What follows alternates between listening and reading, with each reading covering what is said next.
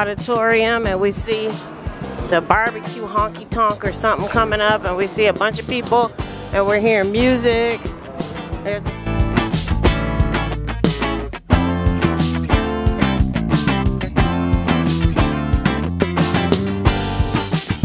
this little mall, little tiny mall, and people are sitting down here watching the hockey games. Yeah, they're all lined up here and they're looking up at the screen. And I'm sure this is part of their one of their many hundreds of murals that we keep hearing about in this little mall. We have finally made it to Broadway.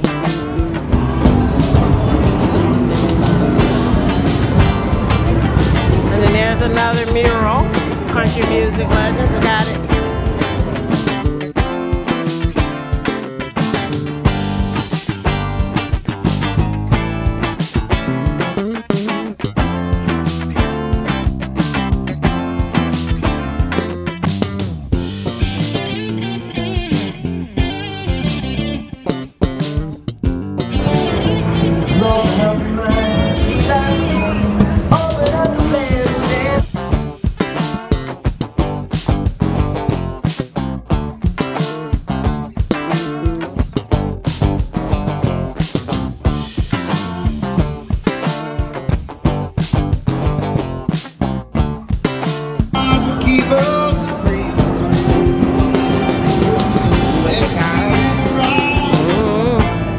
Wonderful view of the city jail and a parking lot and some power cables, and so yeah, see, it's nicely designed, and they have the kitchenettes, which is nice, and a nice TV, and see, it's a suite where if you need to you can rent the other room. You have their artwork, and then even they have a pull-out where if normally we bring our big little people, we would have had a place to have the extra bed. And then the closet, which has, I like the fact that the lights come on the minute you open it. Everything is like that eco-friendly type thing where lights go out after a while. So that's really cool.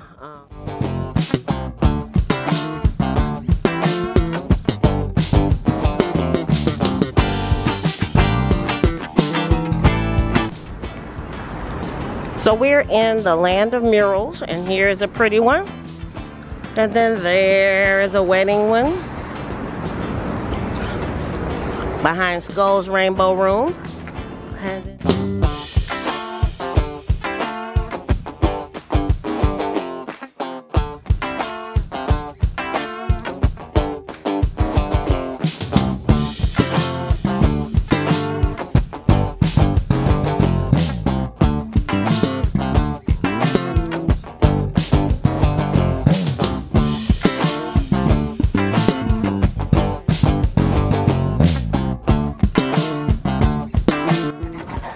There is downtown Nashville that way.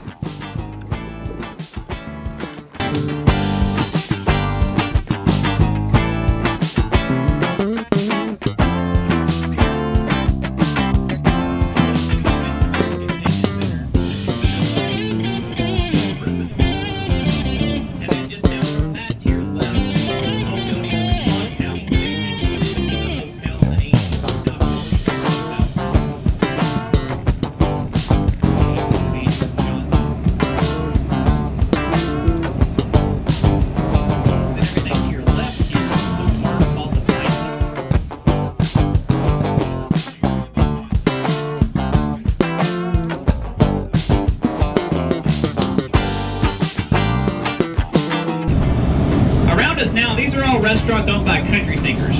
The one to your left here that has the pink windows, the brand new restaurant Casa Rosa. That's Miranda Lambert's place. Just opened. They were trying Hattie B's hot chicken.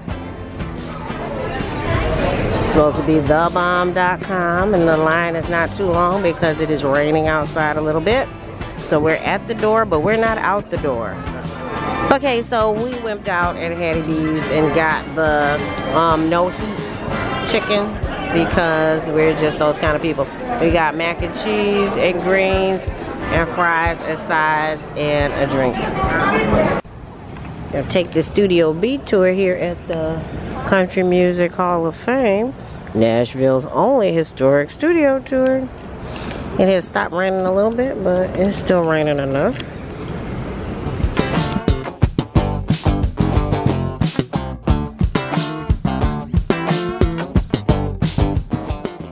And it blows him away almost immediately. He goes, "Wow, oh, this is incredible. Hey, Chet, come here. Who wrote this?" Chet Atkins walks over to Elvis, looks down, and starts reading the song over his shoulder. And he goes, "Huh, I did not think this would be good. You know, Julie told me it took her 15 minutes to write this. That's really good. You want to call Dolly and see if we put it on the album?" Elvis is like, "Yeah, that'd be great." So Elvis personally calls Dolly the very next day, and he asks her about this song. And she started crying. She was so happy. She couldn't believe it. Elvis Presley was calling her and asking her if he could work with her. This is something she dreamed of happening. But unfortunately, those tears of joy ended up turning into tears of sadness. Because after Elvis called, she received a second call. And this second call was from Elvis's manager, Colonel Tom Parker. And if you'll know anything about the life and history of Elvis, you know Colonel Tom wasn't the greatest guy in the world. And Colonel Tom tried to take advantage of the fact Dolly was going solo for the first time ever in her career. And he told her that if she signs over the song for the album, well, then she also has to sign over 50% of the publishing rights to it. Half the song over to him.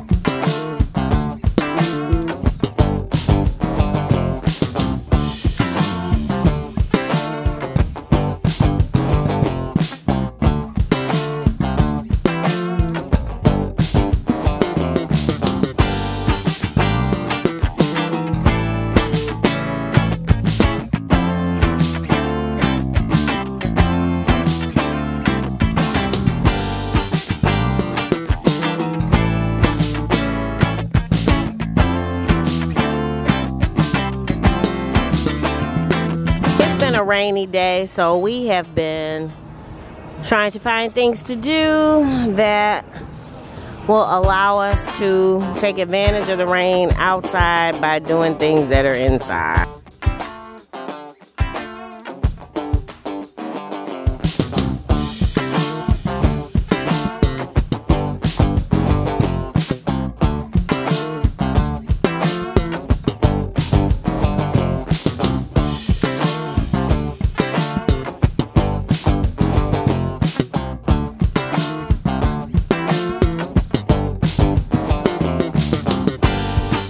Trying to get to, there is supposed to be this amazing garden, and I'm assuming maybe it is closed for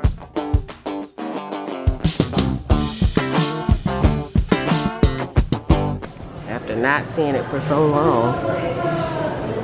Nice artwork. We stopped at Starbucks because it was on the way and we're trying to figure out where we're going, and it's hot as heck out here, so time to stop for a refresher. That's the Marathon Motor Works, and they have, it's like an indoor mall where they have a variety of shops, and they're all small businesses, but it's so early. I think they just opened, so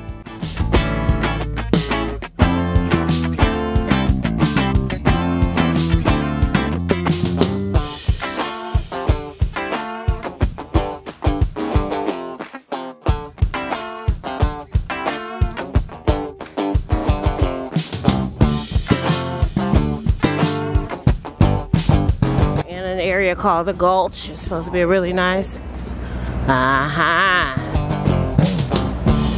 Milk and honey. There's a lot.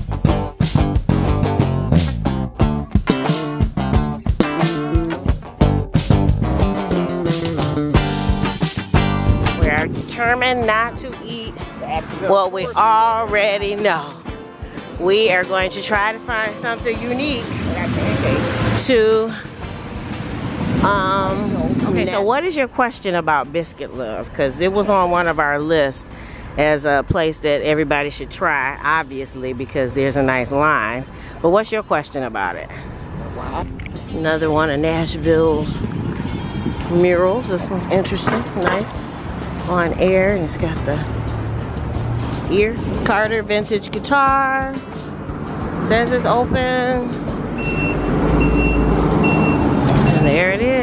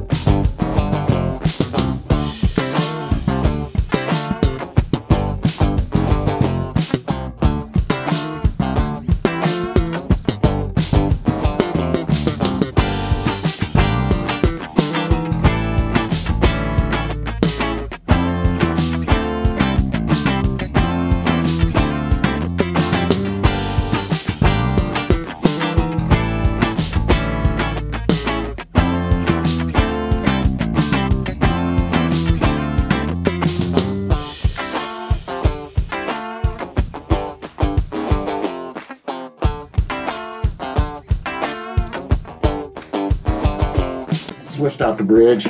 Okay. This is vintage.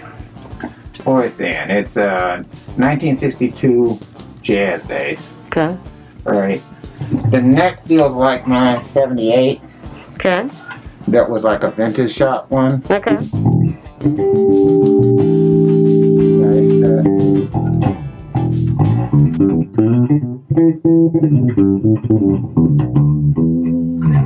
strings are kind of dead. Okay. We're at Carter's Vintage Guitars.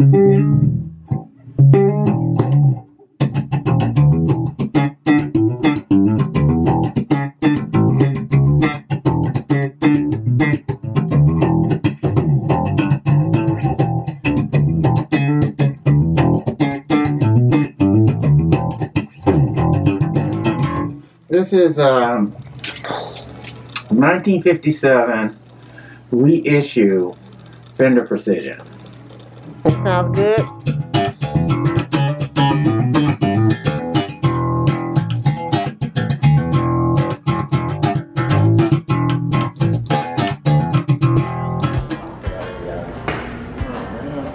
It's cool though. I love the which is another one of the hot chicken franchise places locally, and we're thinking we're gonna bump up the heat level since we didn't do any heat at all at Hattie B's.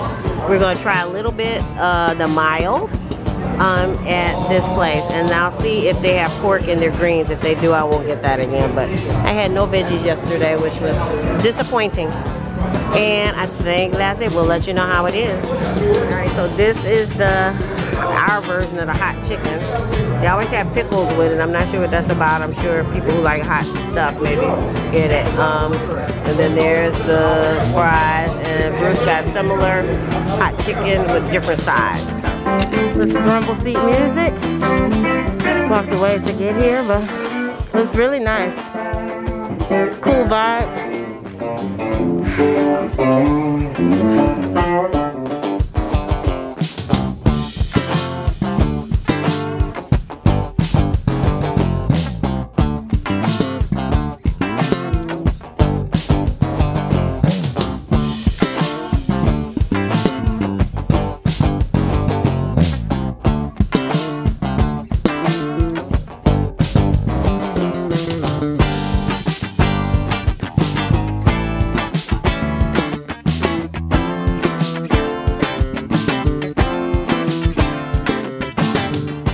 He says he played a banjo when I wasn't looking, but I didn't see it, so there's no proof of that.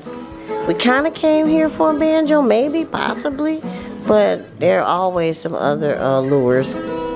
We'll see what we end up with, or if we end up with anything at all.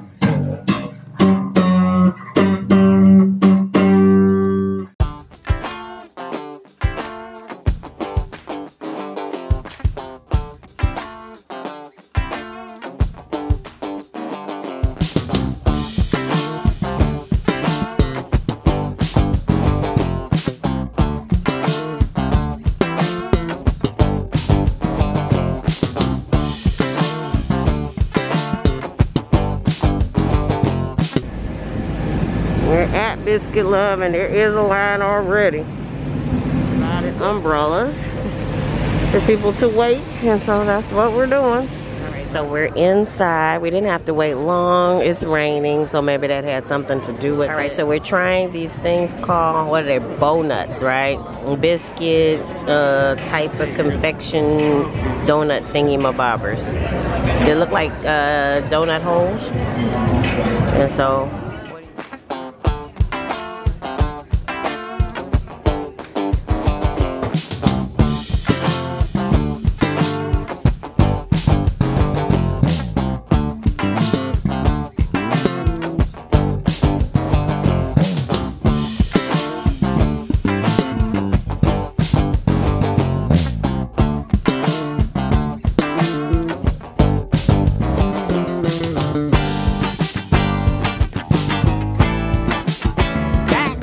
heart of things, and it's a little bit more busy than it was the first night we came. So